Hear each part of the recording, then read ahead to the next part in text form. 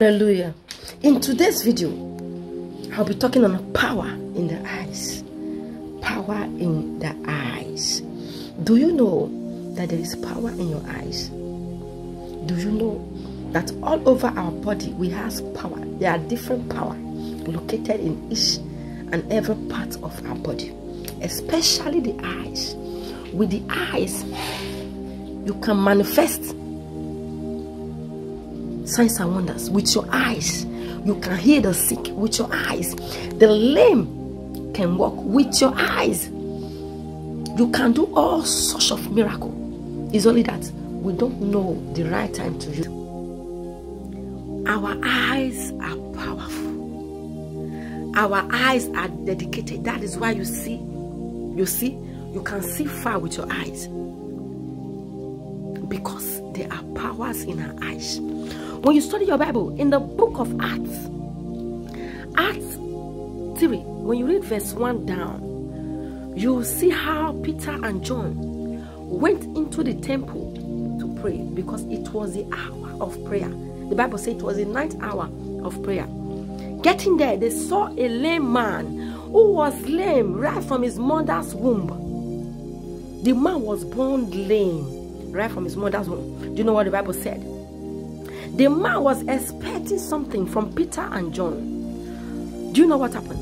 Verse 4, when you study verse 4, the Bible says Peter fastened his eyes upon the lame man and John.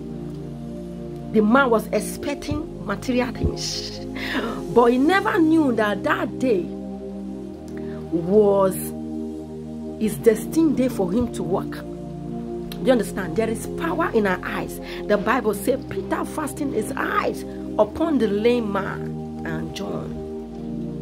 You can use your eyes to heal the sick. You can use your eyes to command demons. You can use your eyes to manifest powers. You can use your eyes to make things in place for you. You can use your eyes to direct and to destroy every plans of the evil ones concerning your life. The power of the eyes. Your eyes carry power. Yes. The Bible says, and Peter fastened his eyes upon the lame man, and he said, silver and gold I have not, but what I have I give unto you. He said, by the power in the name of Jesus, rise up and walk. The Bible said the lame man rised and walked. That was the end of that lame man predicament. That was the end of that lame man sitting on the wheelchair. Power in the eyes. Sometimes I see some young girls, they don't know what to use their eyes to do, but all they could do with your eyes is to initiate men, is to seduce men. They have the power to win souls to the kingdom of God with their eyes, but they are using that power to seduce men, to bring them down, to hinder the men, to win them into the satanic, demonic coven.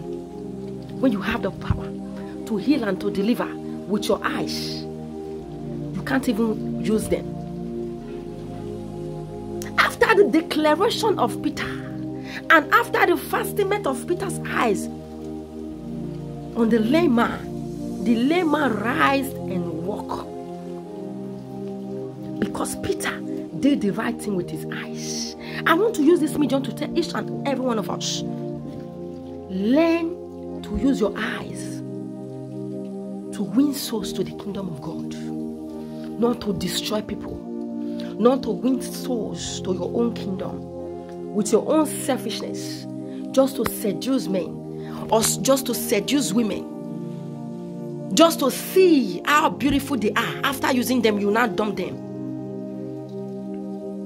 Use your eyes wisely, because there is power in your eyes.